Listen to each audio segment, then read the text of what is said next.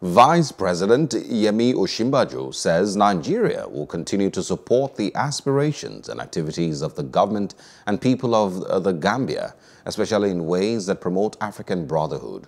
Osinbajo's spokesman, Laolu Akande, in a statement on Wednesday in Abuja, said that the Vice President received at the presidential villa Abuja the special envoy of President Adama Barrow of the Gambia, Mamadou Tangara.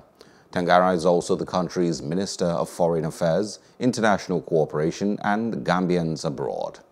The special envoy came to deliver a message from the Gambian president to President Muhammadu Buhari. Osinbajo assured that President Buhari would treat President Barrow's request with all the urgency it deserved. Tangara said that he was in Abuja to solicit Nigeria's support for his country's quest to produce the next president of the ECOWAS Commission. The special envoy said Nigeria's support would be instrumental in actualizing his country's ambition.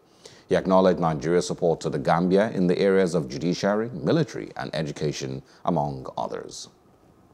Hello, hope you enjoyed the news. Please do subscribe to our YouTube channel and don't forget to hit the notification button so you get notified about fresh news updates.